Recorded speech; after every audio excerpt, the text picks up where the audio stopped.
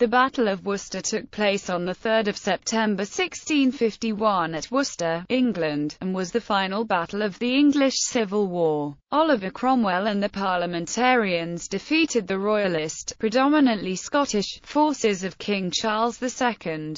The 16,000 Royalist forces, of whom the vast majority were from Scottish regiments, were overwhelmed by the 28,000-strong, new model army of Cromwell's invasion of England. The king was aided by Scottish allies and was attempting to regain the throne that had been lost when his father Charles I was executed. The commander of the Scots, David Leslie, supported the plan of fighting in Scotland, where royal support was strongest. Charles, however, insisted on making war in England. He calculated that Cromwell's campaign north of the River Forth would allow the main Scottish Royalist army, which was south of the Forth, to steal the march on the Roundhead new model army in a race to London. He hoped to rally not merely the old faithful Royalists, but also the overwhelming numerical strength of the English Presbyterians to his standard. He calculated that his alliance with the Scottish Presbyterian Covenanters and his signing of the Solemn League and Covenant would encourage English Presbyterians to support him against the English independent faction which had grown in power over the last few years.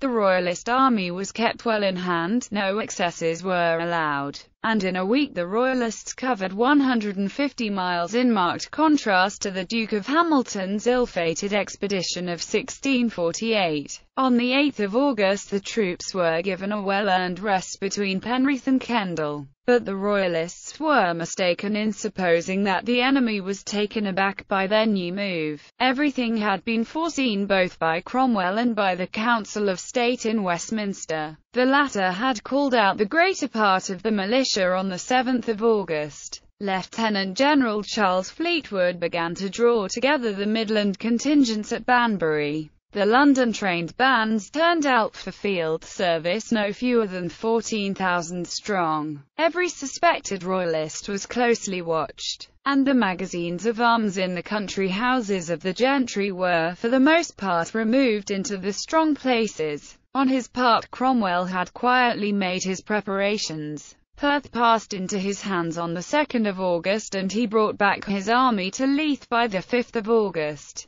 Thence he dispatched Lieutenant General John Lambert with a cavalry corps to harass the invaders. Major General Thomas Harrison was already at Newcastle picking the best of the county mounted troops to add to his own regulars. On the 9th of August, Charles was at Kendal, Lambert hovering in his rear, and Harrison marching swiftly to bar his way at the Mersey. Thomas Fairfax emerged for a moment from his retirement to organise the Yorkshire levies, and the best of these as well as of the Lancashire, Cheshire and Staffordshire militias were directed upon Warrington, which Harrison reached on the 15th of August. A few hours in front of Charles's advanced guard. Lambert, too, slipping round the left flank of the enemy, joined Harrison, and the English fell back, slowly and without letting themselves be drawn into a fight, along the London road. Worcester campaign. Cromwell, meanwhile, leaving George Monk with the least efficient regiments to carry on the war in Scotland, had reached the River Tyne in 7 days, and thence,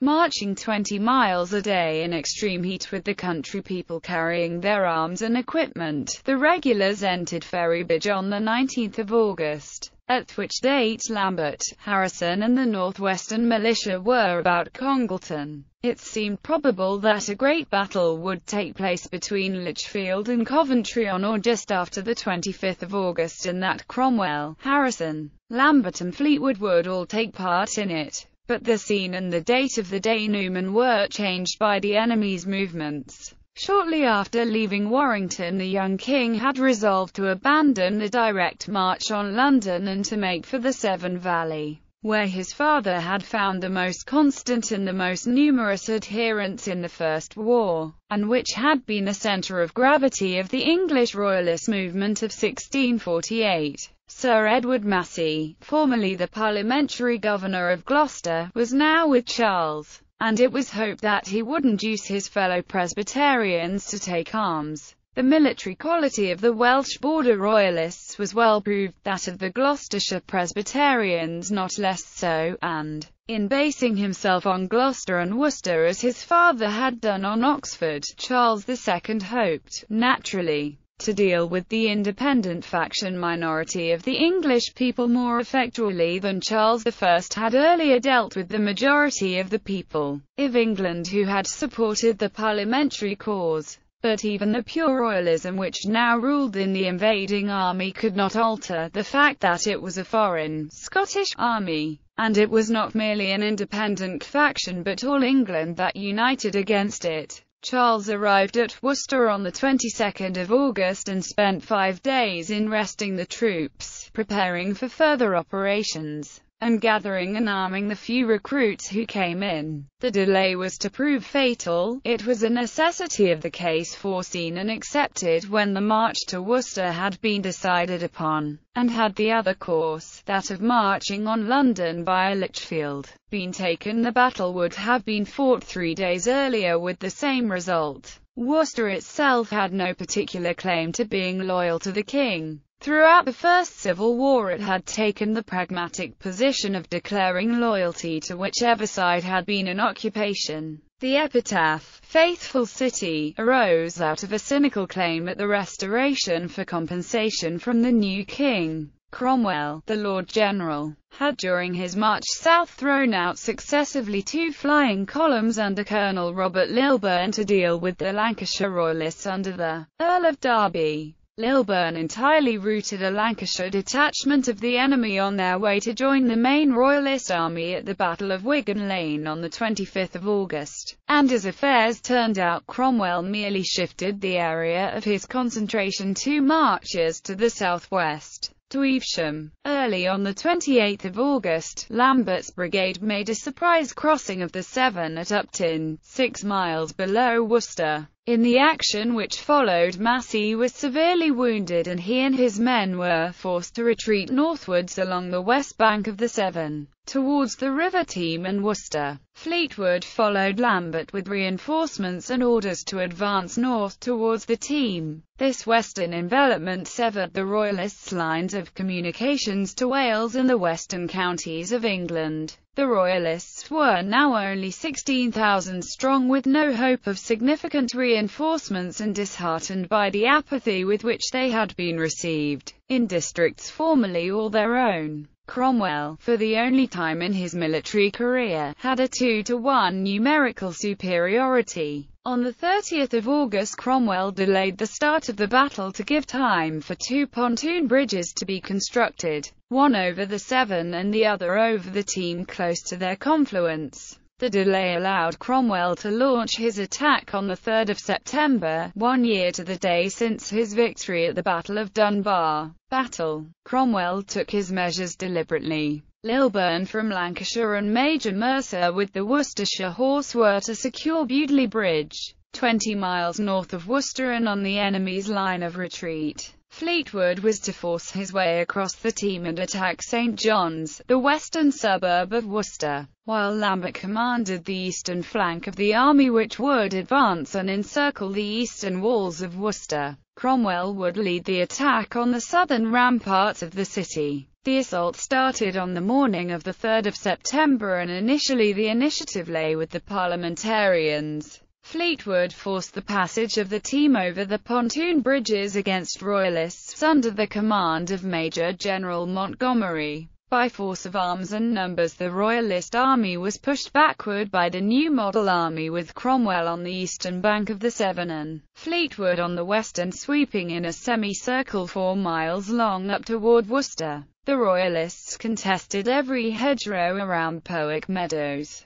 This stubborn resistance on the west bank of the Severn north of the Teme was becoming a serious problem for the parliamentarians. So Cromwell led parliamentary reinforcements from the eastern side of the town over the Severn pontoon bridge to aid Fleetwood. Charles II, from his vantage point on top of Worcester Cathedral's tower, realized that an opportunity existed to attack the now exposed eastern flank of the parliamentary army. As the defenders on the western side of the city retreated in good order into the city, Charles ordered two sorties to attack the parliamentary forces east of the city. The northeastern sortie through Street Martin's Gate was commanded by the Duke of Hamilton and attacked the parliamentary lines at Perry Wood. The southeastern one through Sidbury Gate was led by Charles II and attacked Red Hill. The Royalist cavalry under the command of David Leslie that was gathered on Pitchcroft Meadow on the northern side of the city did not receive orders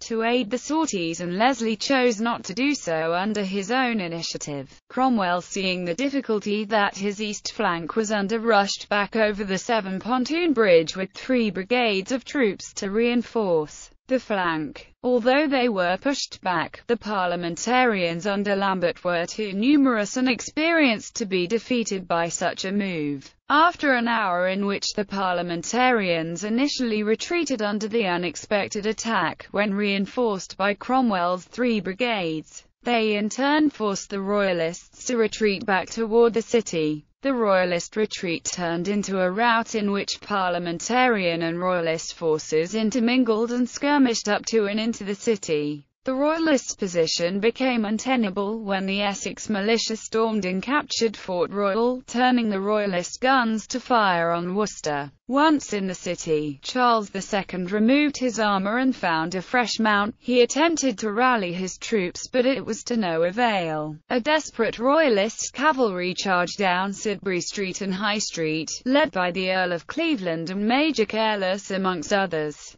allowed King Charles to escape the city by St. Martin's Gate. This cavalry force was composed of the few Midland English Royalists who had rallied to Charles II, and largely consisted of Lord Talbot's troop of horse. The defences of the city were stormed from 3 different directions as darkness came on, regulars and militia fighting with equal gallantry. Most of the few thousands of the Royalists who escaped during the night were easily captured by Lilburne and Mercer, or by the militia which watched every road in Yorkshire and Lancashire. Aftermath: about 3,000 men were killed during the battle and a further 10,000 were taken prisoner at Worcester or soon afterwards. The Earl of Derby was executed, while the other English prisoners were conscripted into the new model army and sent to Ireland. Around 8,000 Scottish prisoners were deported to New England, Bermuda, and the West Indies to work for landowners as indentured labourers.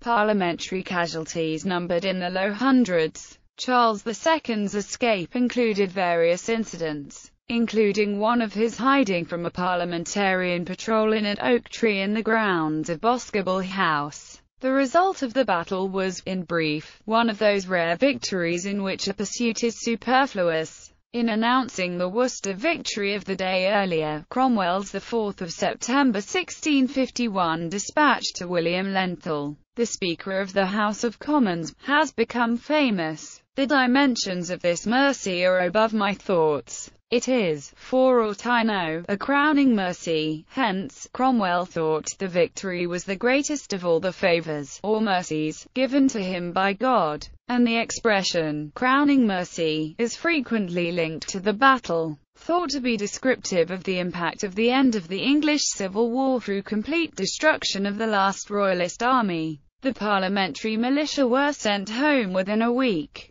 Cromwell, who had ridiculed such stuff 6 months ago, knew them better now. Your new race forces, he wrote to the Rump Parliament, did perform singular good service, for which they deserve a very high estimation and acknowledgment. The New England preacher Hugh Peters gave the militia a rousing farewell sermon, when their wives and children should ask them where they had been, and what news. They should say they had been at Worcester, where England's sorrows began, and where they were happily ended, referring to the first clash of the Royalist and Parliamentarian armies at the Battle of Powick Bridge on the 23rd of September 1642, almost exactly 9 years before. In June 2008, Charles, Prince of Wales, paid off the 357-year-old debt legacy. In early April 1786, John Adams and Thomas Jefferson visited Fort Royal Hill at the battlefield at Worcester. John Adams wrote that he was deeply moved, but disappointed at the locals' lack of knowledge of the battle, and gave the townspeople an impromptu lecture.